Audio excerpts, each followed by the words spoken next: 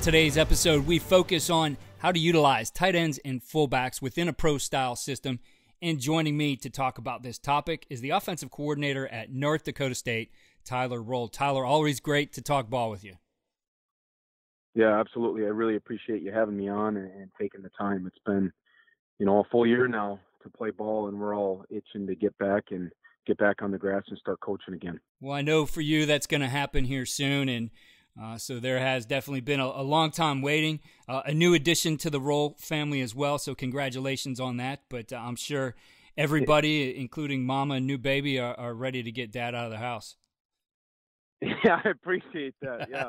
No, the little one, Maxwell, who's 5, he's been just begging for football games, and then our 2.5-year-old is just running around like crazy. And then now the new addition, Gabrielle, she's been fun. It's been a little bit chaotic, but it's beautiful chaos, and we wouldn't want it any other way. Absolutely. Well, Coach, I appreciate you taking the time. I know you're getting ready to ramp up here and get going.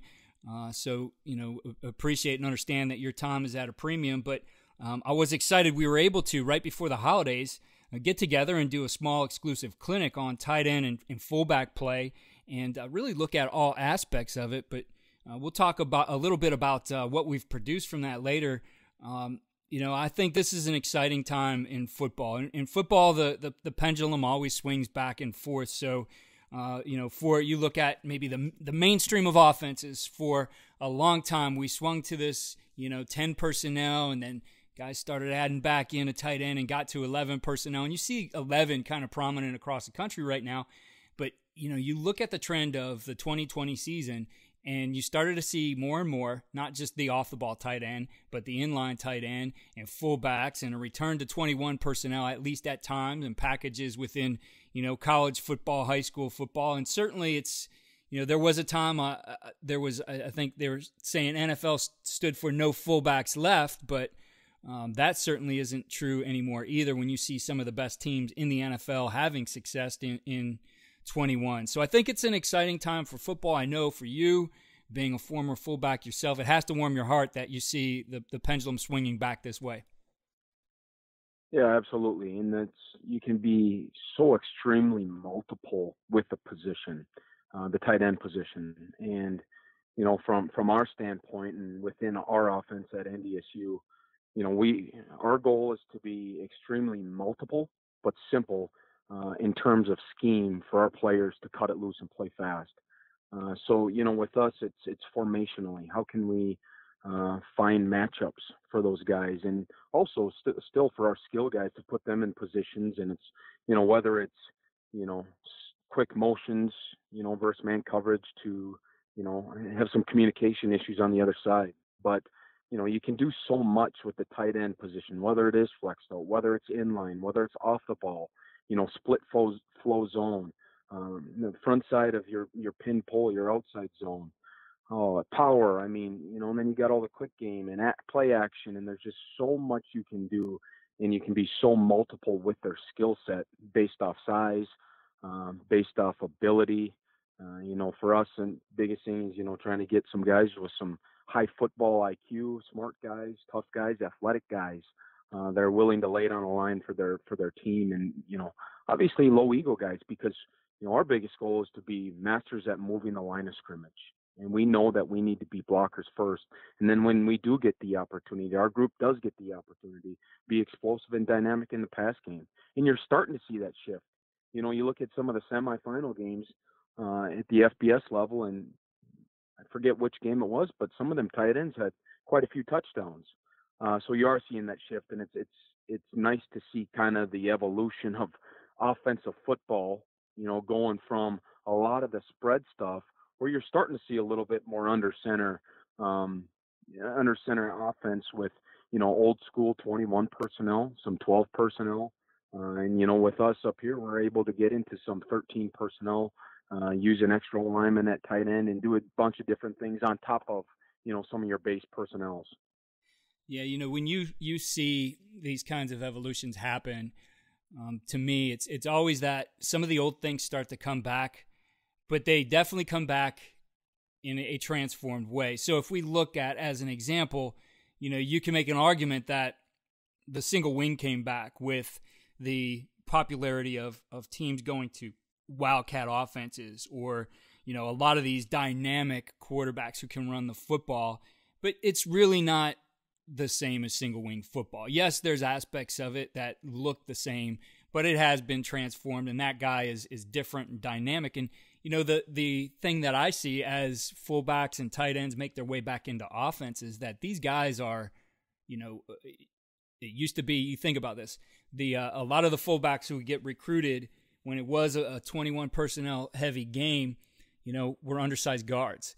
And those guys who would play tight end were essentially athletic tackles that they just threw, 10 more digits on, right, to make them an 80-something. But they were still kind of those box blockers, and every now and then you might throw them a pop pass or give them a trap. But now you look at how these guys are being used within the pass game, right? You mentioned the semifinal, Ohio State. All of a sudden, their tight ends were alive. I mean, those guys catching balls all over the place, catching touchdowns.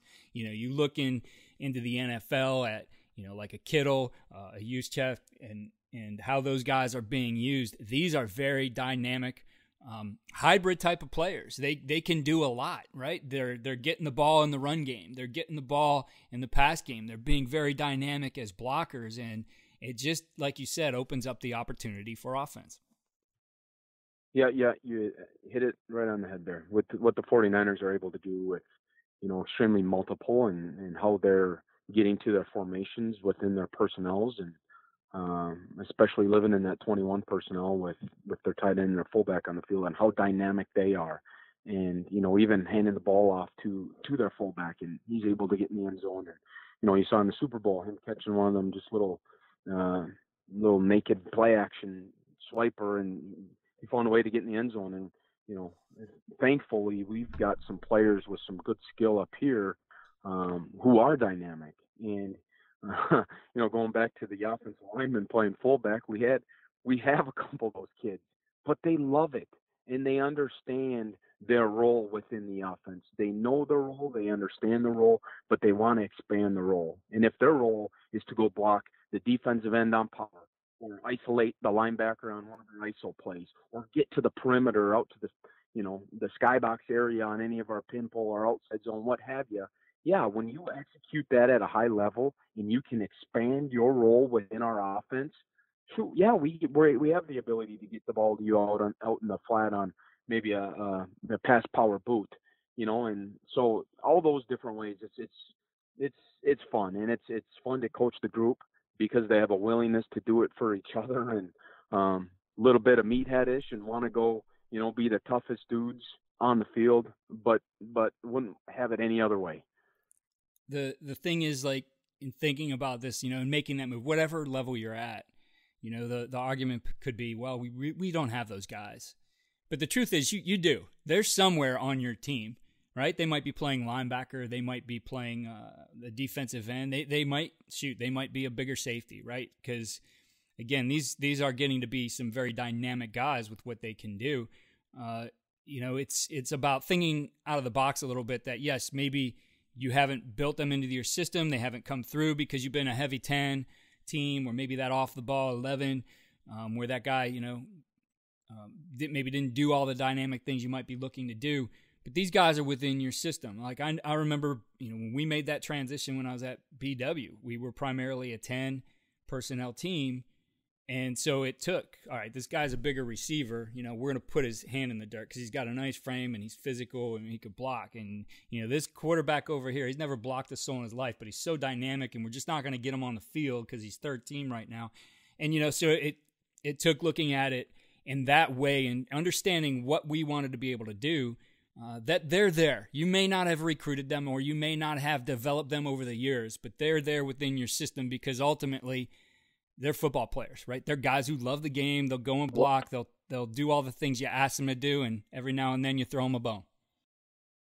100%, and it's finding the passionate ones. And, all of us, we have the whistles. I mean, we're teachers and educators, and we want to educate and teach and develop these guys, whether it's, the weight room, in the meeting room, on the practice field. And it comes down to some of those individual drills to see if they can do it. And you got to stick with them because it does take time.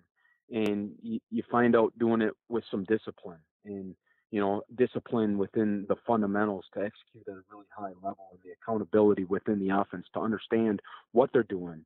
So they know what they're doing, they have confidence in what they're doing, and then they can go play extremely fast. So it's just finding those right guys, because yeah, we pulled a kid who was a long snapper, backup linebacker, who's now in my room as a backup fullback. You just got to find the right ones. Uh, we talk about it in recruiting. Just, it doesn't matter about the stars. It doesn't matter about where they're from. You just got to get the right people on the bus.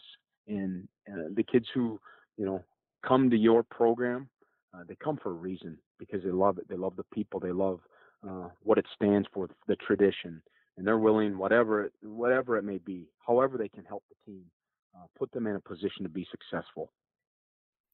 So the fundamentals are an extremely big part of this as you build these guys back in. It is going to take some training. It's going to take a focus on the fundamentals needed to really make their position successful. Probably, a situation which isn't ideal is you have those guys in the game and they're in your structure, but they maybe don't present that threat because they're not as physical as you'd like them to be. And that was something, we spent about 4 hours a couple weeks ago, right before Christmas, with a group of coaches going through and talking about the fundamentals and how you train a fullback and tight end. And those will be available here on CoachTube by the time that this podcast airs.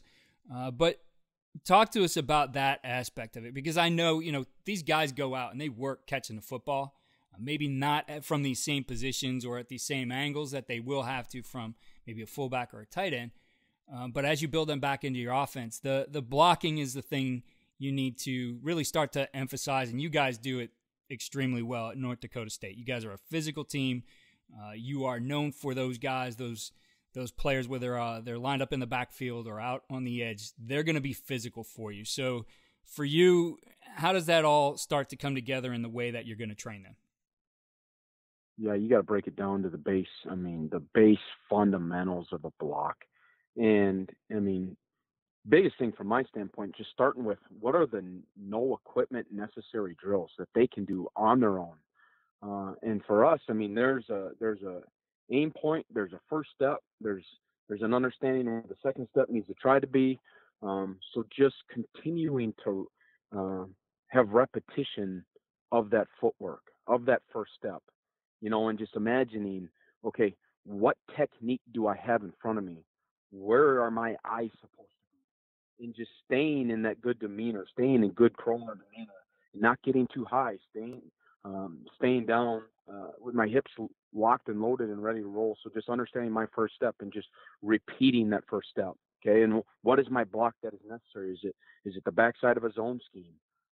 Is it the front side of your pin pull? Is it the front side of power? Is it the front side of your duo play? So all of those things, I just have them just constantly repeat the first step. What is my technique in front of me? Where do I want my eyes to go? Where my second step needs to get in the ground before contact. All those things, and just working on the footwork and just, having fast turnover of the feet. So continuing to work that, and and then you talk about fullback stuff. Well, from a base I formation alignment, okay, where does my first step need to be? Am I trying to get to the perimeter? Am I going backside for some sort of scheme? Am I thinking about an isolation play? And, just all those things, just understand where's my landmark for my first step.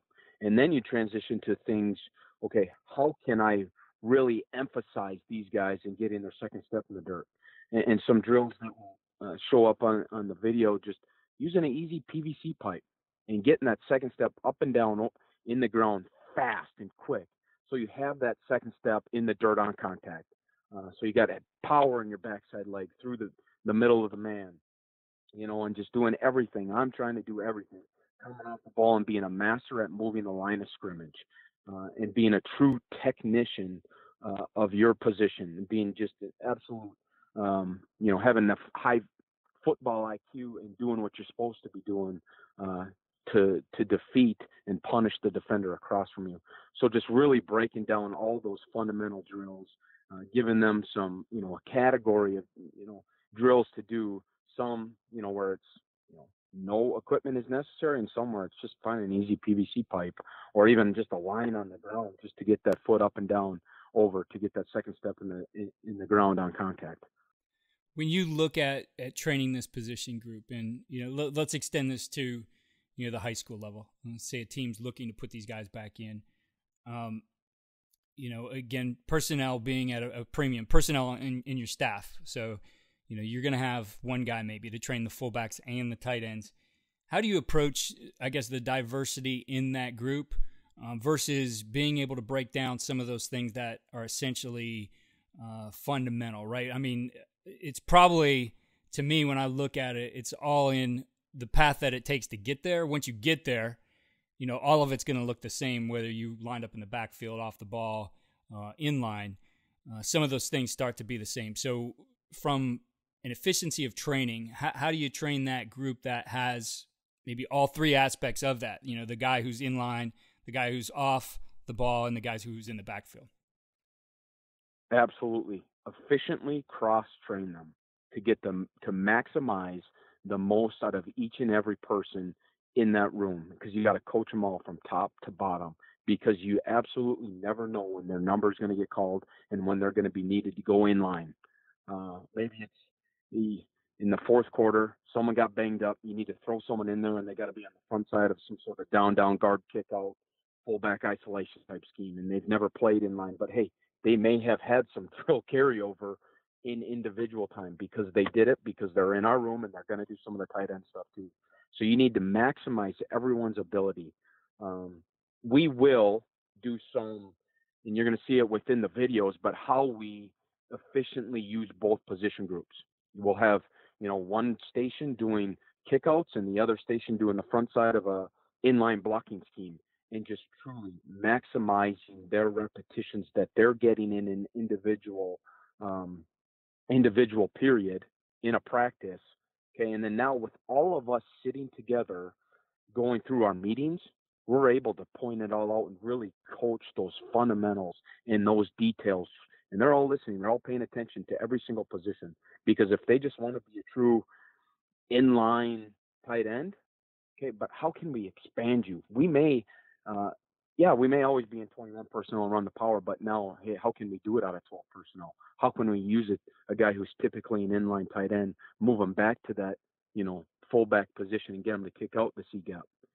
So some of those things, they need to have good drill carryover, and we need to cross-train all of them, just to make sure that they're all on the same page in all the schemes and all the drills and all the fundamentals and all the techniques. Because when you do get to the point of impact, to the point of contact, to execute the block, there is a lot of carryover there. It's just getting them to that point, and who is the best at each one of those certain schemes that may be within your offense, and put those players in a position to be successful.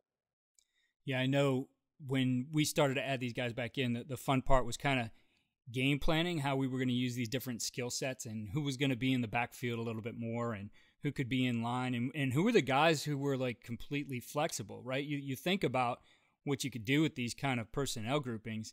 I mean, to be in a 21 and go short yardage and get a first down when maybe they threw in personnel to match that, and then at a tempo, jump into an empty and run a simple stick route, right? And these guys maybe understand this a stick and a flat and those things that they're going to do. Man, you can really stress a defense with these guys in incredible ways, and not just thinking within the 21-12 box, but being able to 21-12 box as far as formations, but being able to actually expand and contract with these guys. Absolutely. And, from, meeting one, install one, day one, I tell my group, you guys got to be ready to do everything. Absolutely everything within our offense, because we can be in 22-13 personnel and be in an empty formation. We could start, with our shift trade motion, start in a condensed formation, get out to an expanded formation. Could start out in an expanded formation, reduce back down to a condensed formation and run the ball, or even throw play action. All those things, that's why, a big thing from my standpoint is just recruiting the right guys, the smart guys who understand football and have a willingness to learn and expand their knowledge for the whole offense and try to teach the entire offense, because we can be in 22 personnel and throw an easy flanker drive. We can be in 22 personnel and run, power. We can be in 22 personnel and be an empty and throw 4 verts. I mean, everything is at our disposal out of each and every personnel. Sometimes it gets a little bit limited in 10 personnel. You ain't probably going to have one of those receivers go and kick out the defensive end on our get power. But I tell you, some of them would want to try it. So you got to be extremely flexible, and it is fun. It's neat how to see how offenses evolve over the course of really week to week and in a season, and you find guys who really come along and grow and are truly invested into the offense and understanding the whys, the hows, the X's and O's, of where they can fit. And you can just continue to put a little bit more on their plate every week within a game plan. And it gets fun because, the one game that we had in 2020, we had a fullback kid who scored a few touchdowns. He was running the ball, was catching the ball, had a tight end, catch a touchdown, and it was, an easy play action play. So continuing to find ways to utilize those guys within our offenses has been fun, but it's also put us in a position to be really successful and efficient, and find ways to get explosive plays on the offensive side of the ball too. Absolutely. I know in looking at this, in utilizing these guys in more of this pro style offense, you watch, the 49ers or the Rams or Green Bay, those 3 guys obviously tightly tied together at their time in Washington, all coming up through the same system with Mike Shanahan and, a guy who's been close to him, like with a Kevin Stefanski with the Browns, or even, something a little bit with what Greg Roman is doing with, the Baltimore Ravens, that you see these guys, as you mentioned, being utilized in multiple shifts and trades. And I know coaches all the time are asking about that. And I see them, in these different groups or forums trying to formulate how they do that. And it seems like they get very extraneous with terminology to make all those movements. Is there a way, in looking at this from a terminology perspective, to be efficient with how you label those things? Again, not to overburden the player's learning and what he needs to know. What are the best ways, or what recommendations do you have to being able to add movement for those guys, shifts for those guys back in, and multiple movements, right? I think it was the stat, one of the best teams on offense in the 2019 season with the 49ers, and they were moving on 73% of the plays. So how do you accomplish that without getting overcomplicated? Yeah, I think, biggest thing is how can you simplify the terminology? So within our play calls, we're not, signal, we're huddle, and we're going to send in the play call. So you can't have a ton of verbiage. Some of our play calls can get pretty lengthy. But how can you use one word tags for your offense that could potentially mean, a double movement, or movement for not just one person, but people? Maybe that one word tag could be a shift and then a motion. So simplify the verbiage, but it also has to have some consistency, and maybe you can use letters within the word that you use that correlate to the guys and what they're doing.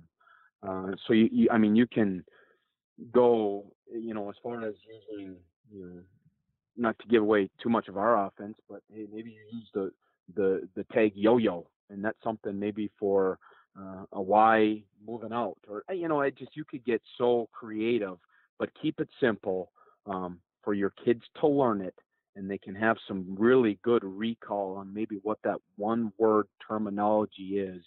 But then you also, I feel like from an offensive standpoint, you can't move just to move. You gotta, if you're going to do a lot of pre-snap movement, you got to use it intelligently. And whether it's to find, the different mismatches, maybe it's to get a matchup at the line of scrimmage. Maybe it's to get a matchup out on the perimeter. Maybe they're fitting their defensive differently with some different motions or cross motions. Or it's as simple as to, ID zone or man coverage.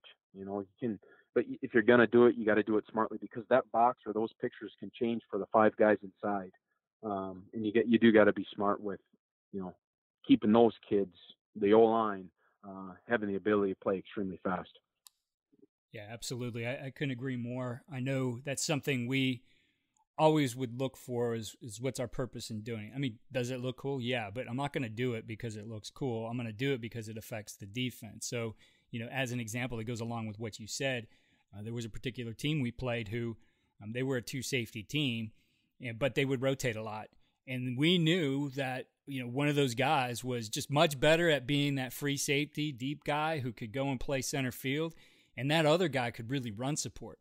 And so, we figured out a movement that forced them to switch those responsibilities.